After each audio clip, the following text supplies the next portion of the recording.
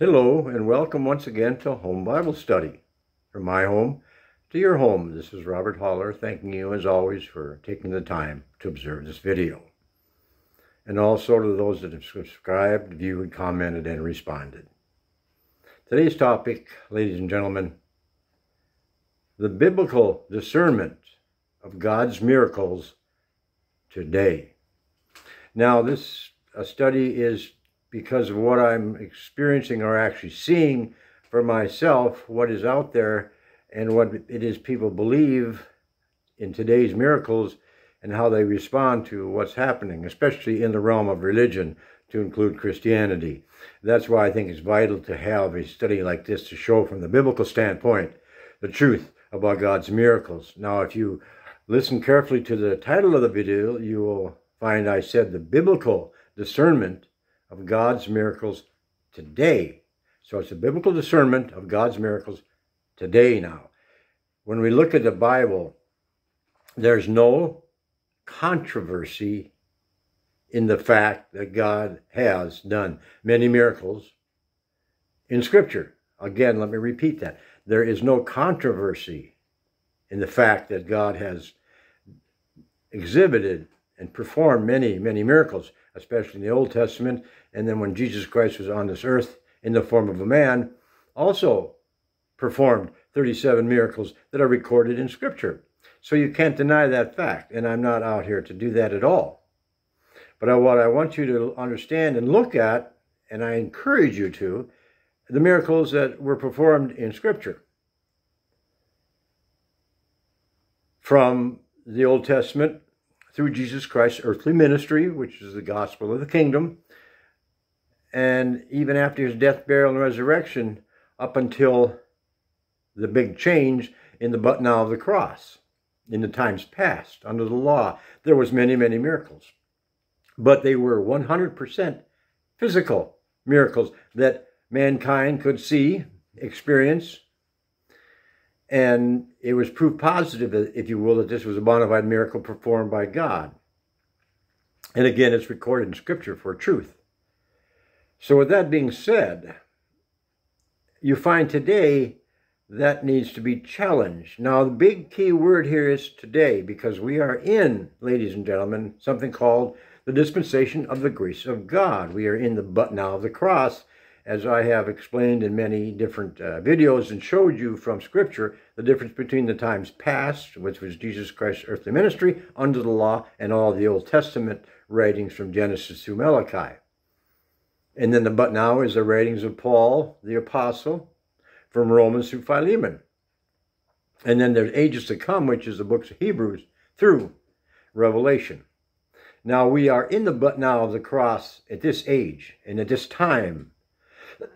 So we have to use the Bible as a discernment for God's Word to see whether or not the miracles happening today that people proclaim that are miracles and that Christianity and religions proclaim are miracles, are they truly a miracle of God today? And that's what we're going to look at.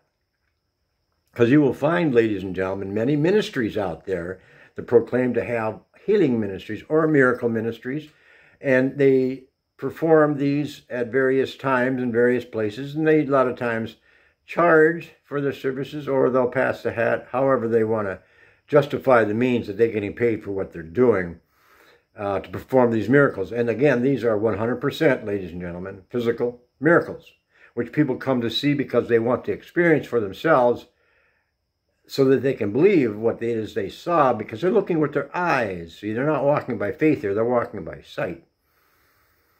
And they fall for a lot of this. And you see this a lot on social media. And you'll see, I always question certain things, because there's a lot of people that profess to be Christians, and I can understand that, and they're under the realm of Christianity, which makes total sense, that they will post things from ministries that people have founded and developed over a time. And they will say some of the most ridiculous things. Like, if you affirm that God is good and you believe in his faithful guidance, you'll have a reward within 2 weeks. Or you might find something where it says the angels are praying for you and looking over you, and within 2 days you'll have a miracle.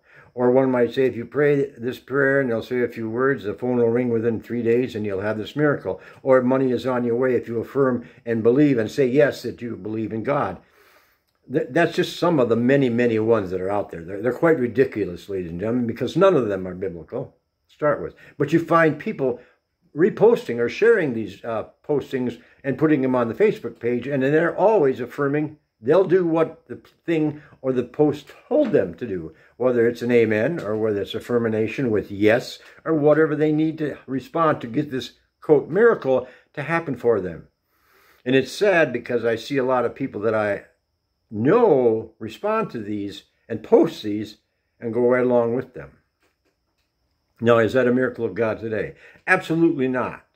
Okay? Let's get this straight from the get-go here, because you have to understand the miracles that Jesus Christ performed on his earthly ministry and the miracles performed from Malachi back onto the book of Genesis are all in the times past. That was all a formation of physical miracles that people needed to see in order to believe. And that's how God operated with these people in the times past. He deals with people in the dispensation of the grace of God in a different way today, from the but now the cross until the age of grace is finished and the church, the body of Christ church, is taken out of the way. Now, it's amazing because you have a lot of times in just in society in general and civilization, you'll have people that will come down with something of a physical entity that looks bad. It might be terminal even. And for what no apparent reason, they are cured of this infirmity that was dwelling within them. Some of them may attribute it, if they're religious, they'll attribute it to their religion, to their faith. And they'll say it's a miracle of God. Then you have, on the other hand, scientists, doctors, and experts that have no plausible physical reason to explain why the phenomenon happened. It goes on explained, and they will sometimes refer to it as a miracle of not understanding everything about it. And that has happened. I'm not saying it's not happened. But again, the majority of people will equate this with the miracle of God, see. And again, these are 99.999% of the time physical. Now, is this a miracle of God? And a lot of people claim that it is, especially Christians of Christianity. They will post things like, oh, God is good, when they hear something happen that they've been praying for. See, they think their faith and their prayers are answered by God because they prayed to God, because their Christianity tells them to as Christians, and God will answer their prayer. But sometimes he doesn't answer their prayers, but they rationalize that up and by saying, well, God will answer the prayers in his time because it's his will. And that's biblical to say that. But is it a miracle of God when he chooses to heal somebody physically today? Now, if you look at Scripture, and if you're a student of the Word of God, you'll understand. But for those that don't, or just don't have the interest or don't take the time, whatever they have for a bona fide excuse, if you want to call it that, not to study the Word of God, they will go along with pretty much everything that social society tells them to, especially if they belong to a religion. They will go along with what their religion teaches them to do.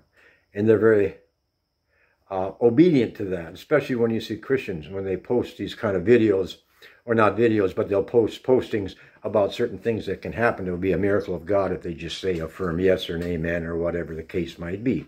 And you see it every day. Now, what if one of these comes true? What do you think this person will do? Well, they will absolutely affirm and say, oh, God is good. You know, God came through with a miracle just as he promised. But the sad thing about that is it may draw the person to follow that particular ministry, if you will, or whatever the group is that promotes this kind of rubbish, if you will, to get them sucked into following them and donating money. And the bottom line, they're out there to actually make a profit. Don't tell me they aren't. Or they're out there for notoriety of one thing or another. Because I can tell you from Scripture, and we'll let Scripture show you that that is not a bona fide miracle of God from Scripture, regardless of what happens. Now, how can I sit here and say that when the Bible is full of the physical miracles that God, in the Spirit performed from Genesis to Malachi, and in the flesh performed 37 miracles noted to mankind. And when you read the book of Acts, there's physical miracles also happening by the 12 apostles, to include Paul. But you have to remember the book of Acts is just that. It's a book of the act of what the apostles did. It is not a book for doctrine of any kind. It is predominantly the first half written under the law. The second half is of Paul's ministry, which is under grace. And that's where the discernment of God's miracles today comes into play. Because if you read the Bible and you read Genesis through half of the book of Acts, you'll find the miracles of God promoted or God performed in the spirit and also in the flesh as Jesus Christ when he walked on this earth. There was a lot of physical miracles done to get them to believe, because it started out with his nation of Israel. The Jews were people that needed miracle signs and wonders in order to believe. And then they were going to go out and teach and convert the rest of the world under the gospel of the kingdom. And they had given powers to perform physical miracles. Again, you can't get away from the physicality of the miracles here. Now, in today's modern times, if you will, or in the but now of the cross, which is over 2,000 years now, it's different. It is the age of grace. Law is no longer in effect. All those physical miracles were under the law. Today, we're not under the law, we're under grace. Law has no effect to us. We are not under the yoke of bondage any longer. We're under something called grace. Now, grace is something that is a miracle in itself, but it is a gift from God, and you cannot see it. And that should give you a clue to what we're looking for in the miracles of God today, to be able to discern them from the biblical standpoint. I consider and tell you this, ladies and gentlemen, without reservation and using Scripture as my source of truth, which is God's Word, God does not perform physical miracles in the dispensation of the grace of God today. He does not. That might come to a shock to a lot of you people. And yet the Bible says, in all things, giving him thanks. And people will give him thanks for these physical miracles that they think he's performing today. Does he actually hear and accept those thanks? That's in question, because if God today is not performing physical miracles, which the Bible says he is not, when you rightly divide the word of truth, and you study the word of truth the way Jesus Christ commands you to, and you divide Scripture the way Jesus Christ did at the cross from the times past about now and the ages to come, you will see where all the physical miracles were recorded and performed in the times past, and you will see physical miracles being performed that are mentioned and are going to be performed in the age to come. However, in the body of Christ doctrine from Romans to Philemon, what Paul gives to you and me in the dispensation of the grace of God, which is referred to as a revelation of the mystery of Jesus Christ, where grace is poured out at the finished work of the cross of Jesus Christ, there is no mention of physical miracles ever. Now I want you to take and encourage you to look and read Romans through Philemon, the 13 books of the revelation of the mystery of Jesus Christ, which is a doctrine for the body of Christ Church under grace by faith. The miracle that God performs today is not of the physical entity, ladies and gentlemen. In fact, Jesus Christ performs this miracle every day. And he only performs one miracle now in this dispensation of the grace of God, in the but now of the cross under grace. He only performs one miracle. It's a miracle you can't see. It's not of the physical nature. It is of the Spirit. He saves people every day. He saves and makes their spirit alive, something they can't see, they can't experience. They can't look for it. All they have to do is believe. Once they believe, that's the prayer answered by Jesus Christ. That's when the miracle happens. That is the only miracle, ladies and gentlemen, that my great God and Savior Jesus Christ performs in this age of grace. There is no other miracles needed. And how do you know that? Well, if you look at Paul, when Paul presented this message of the dispensation of the grace of God, or the gospel of the grace of God, as he called it, it's also the revelation of the mystery of Jesus Christ. When he read and then he wrote about all this, he mentions one place where he prayed to God to take away a physicality, infirmity that would be a miracle of the flesh if Jesus Christ answered his prayers for him to remove this thorn in the flesh of Paul's. Well, he didn't do it. He just turned around and told Paul, my grace is sufficient for thee. And Paul knew he was saved by grace through faith. That's a miracle that saved Paul. Paul didn't need any more miracles from Jesus Christ in order to have salvation, eternal life. You see, that's where Christianity, religious, mankind today, and the flesh make their big mistake. They think the miracles that are physical are of God, because that way they know God exists, God's in their life, and God is working for them, and they're going to end up in heaven. Well, that has nothing to do with salvation at all. Has nothing to do with the position of the people if they're in the body of Christ Church. Has nothing to do with whether they walk with God or if they're a child of God. Has nothing to do with it. It's a ploy from someone else.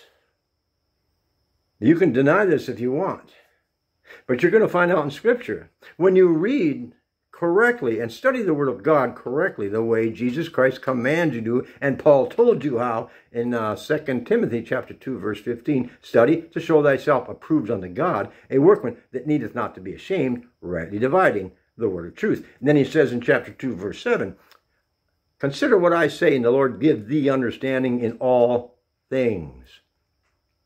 And you see, ladies and gentlemen, those of us that are saved by grace through faith, in the dispensation of the grace of God, which is the finished work of the cross of Jesus Christ, in the revelation of the mystery that we become saints, and we are members of the body of Christ Church, it's just by believing. And see, then when we believe, God gives us over to repentance, to acknowledging of the truth. We're able to take ourselves out of the snare of the devil. Our minds are opened and cleared, and we're not blinded anymore. And we accept the free gifts of God. And the free gift is eternal life. That is the miracle that Jesus Christ performs today. And that's the only miracle needed in the body of Christ Church. The physicality of things mean nothing. Because if the physicality of things meant something, they would be mentioned in the body of Christ Church doctrine. They would be presented by Paul, and he would show them this needs to be happened. Now, if you're clever enough and you understand or you study Scripture, you'll find when you rightly divide the word of truth, yes, the miracles that Jesus Christ did in his earthly ministry were of the physical nature. And he had people perform some of these after he was gone. Even when John writes in one of his epistles, how you heal the sick by laying on of hands and anointing oil and praying over them. How many Christians today do that? A lot of them. Denominations do it. Because they believe it's in the Bible. See, they're going to believe what's in the Bible. They're not going to rightly divide the word of truth and study it the way God, Jesus Christ commands them to. No, they're going to study it the way their Christianity tells them to do it. And they're going to mix it all together. And they're going to find out, well, it's not happening. How come it doesn't happen? You see, that's the difference. And to biblically discern God's miracles today, all you have to do is line it up with Scripture. Because anything that happens today in a physicality form that people run and proclaim to the world, it's a miracle of God, you stop. You open your Bible and you look at today's dispensation of the grace of God from Romans through Philemon. See if you can find where anything like that was occurred today happened back then or was ever mentioned that it was going to. You won't find anything because it's all of the Spirit, ladies and gentlemen. That's the only miracle Jesus Christ has to perform and does perform every day. But he's not thanked very much for it, is he? How many people post on there? My prayer is that people find salvation today through Jesus Christ. The spiritual healing of their spirit that is dead to be made alive in Christ. Now that's a prayer, like I did a whole video on, that's a prayer Jesus Christ is going to answer 100% of the time. If it's said in earnest. It's just like the miracle that he performs under grace that he poured out on his cross for us today. All we have to do is believe, and that miracle happens. We have eternal life. Because Paul realized once he was told that Jesus Christ's grace was sufficient for them, what did he do with that infirmity? Well, he stopped praying to get rid of it, didn't he? He glorified in it to Jesus Christ. He glorified in his afflictions, his infirmities, his tribulations, everything that was thrown at him that caused him to suffer physically, he rejoiced in. And there is a verse in Romans I think a lot of people don't want to look at when they're thinking about miracles that they claim are from God today. But let's just open our books to the Bible to the book of Romans, ladies and gentlemen. Let's go to the book of Romans. As soon as I can get there, and it's in, I believe it's chapter 8, let's go to.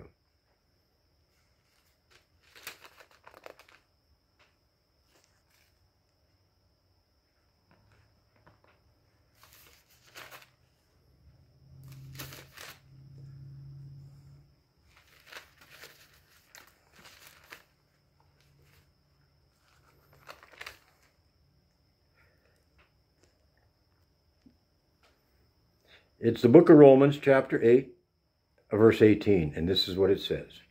For I reckon that the suffering of this present time are not worthy to be compared with the glory which shall be revealed in us. So the suffering that you do today. But he never talks about taking the sufferings away. See, that's the key of understanding, from a biblical standpoint, the discernment of God's miracles today. They're all spiritual. There's nothing God does in the physicality of miracles. If anybody sees a physical miracle and they claim it as a physical miracle because there's no basis for understanding it from a physical or a scientific means, they're going to make it out to be a miracle. And then people will run to say it's a miracle of God. Be careful when you do that, because there's somebody lying in wait to deceive you. It's not a miracle of God if it's physical today. It is a pseudo-miracle of the leader of Christianity. His name is Satan. That is the one that can perform these miracles, or make them out to look like a miracle of God. But it's a miracle of God with a small g. But let's just go to 2 Corinthians, ladies and gentlemen. I want to show you what Paul said when he was told it's not going to happen to take that physical suffering away from you. And that's you'll find in chapter 12. Because this is what happened. We'll start in verse 7. Paul says, and last I should be exalted above measure, though the abundance of the revelations, there was given unto me a thorn in the flesh, a messenger of Satan, buffeted me, lest I should be exalted above measure. Now, it's very important. Did you hear what I read? That it said it was a what? A messenger to buffet me from who? Satan. Satan caused that.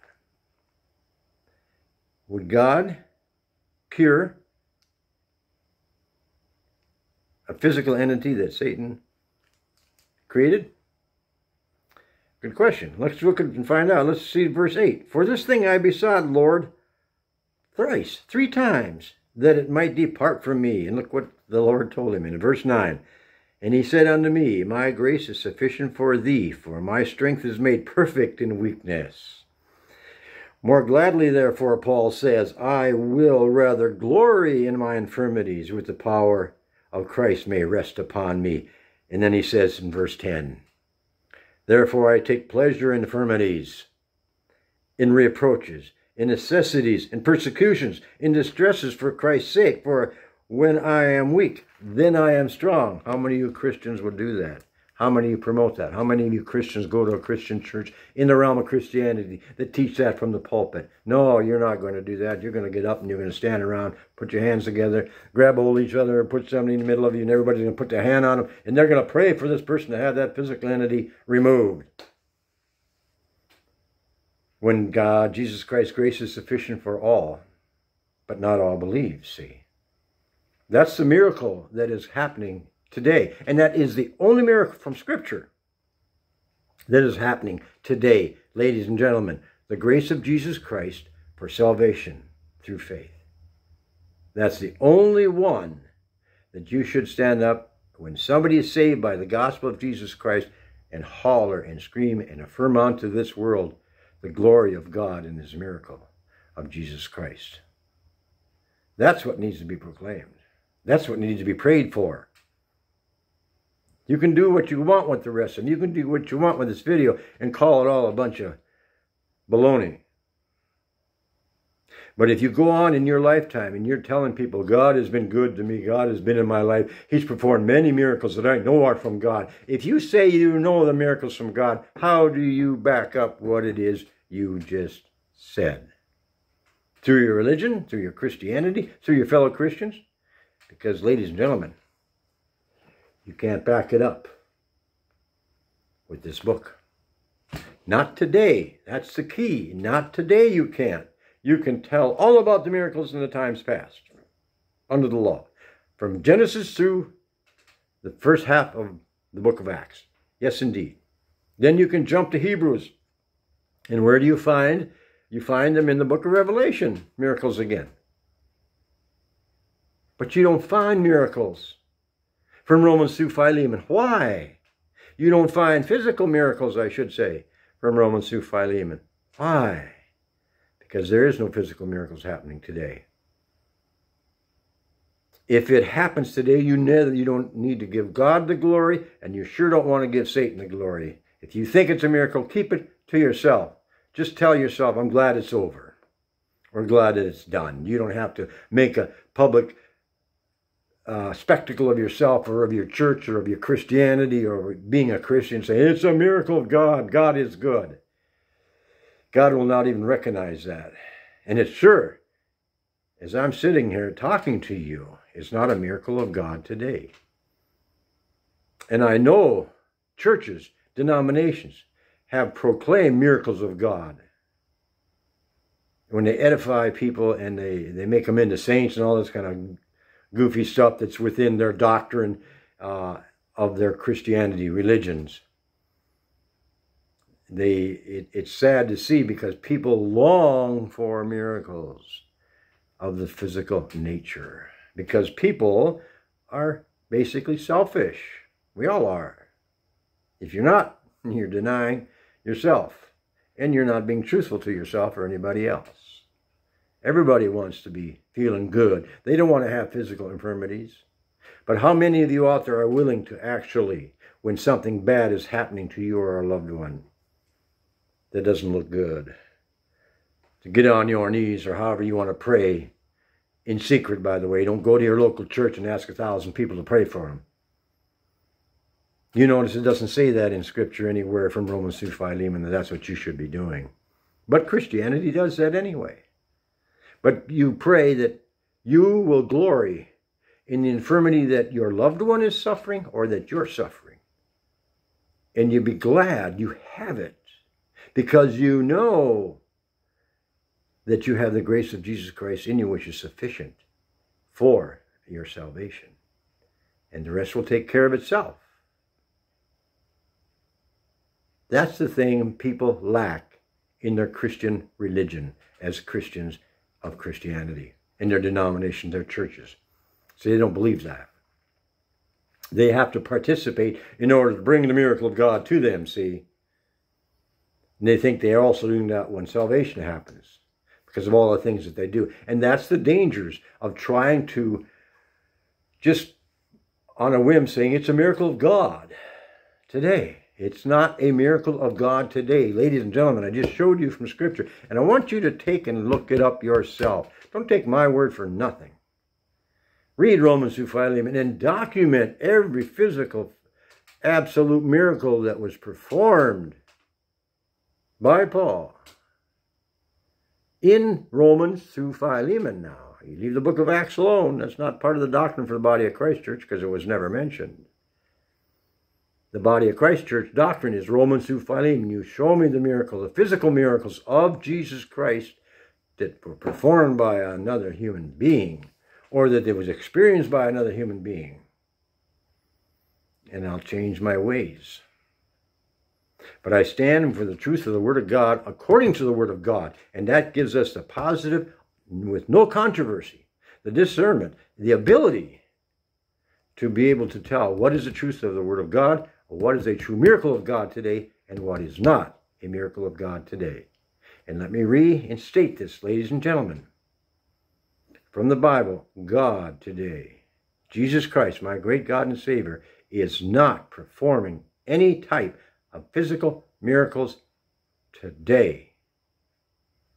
Because what purpose would it serve if it was those miracles being performed in a world that is cursed, a world that is full of sin, and a world that is doomed to be destroyed? What good would the miracles do anybody? But draw them to a false god. It will draw them further away from Jesus Christ of the Spirit today. See, it'll draw them to the physicality of Satan and his religion of Christianity. That's what it's doing. And you don't even realize it because you're too busy glorifying God in your finite mind and finite wisdom with your false religion called Christianity that isn't even of the Bible, and you're a Christian, and you want to proclaim and tell everybody that you are, and that God is good and his miracles he's performed in your lives or of people that you know were a bona fide miracle of God. Yet you cannot back any of them up from Scripture today, which is from Romans to Philemon, the but now of the cross. You can be set free and understand this, ladies and gentlemen, and you can practice this, and you can be absolutely sure that you know exactly what is a miracle of God today and what is not, simply by studying his word.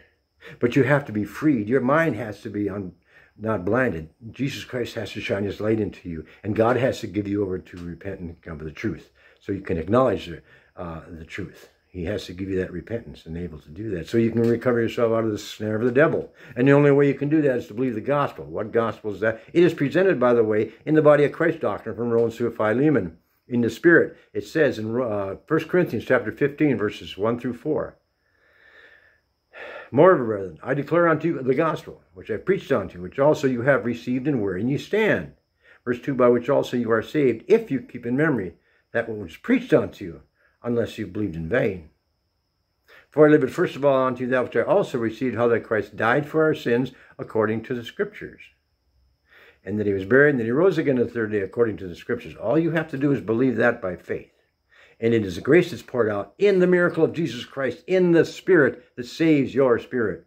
And you are made alive in Christ Jesus, and you will be alive forever through the salvation of Jesus Christ. Because it says in Ephesians chapter 2, verse 8, for by grace are ye saved, through faith, yet not of yourselves, it's a gift of God. Verse 9, not of works, lest any man should boast. Physical things are always of works. That doesn't happen today, ladies and gentlemen. And anybody that goes around proclaiming that they witnessed or they know of a miracle of God are false teachers, false believers, false proclaimers, because they cannot show you from Scripture the discernment of the truth of the Word of God, which are the miracles that God performs today. They will show you all the miracles of the times past. They will show you all the miracles in the ages to come. They cannot show you one miracle of the physicality of nature from Romans through Philemon.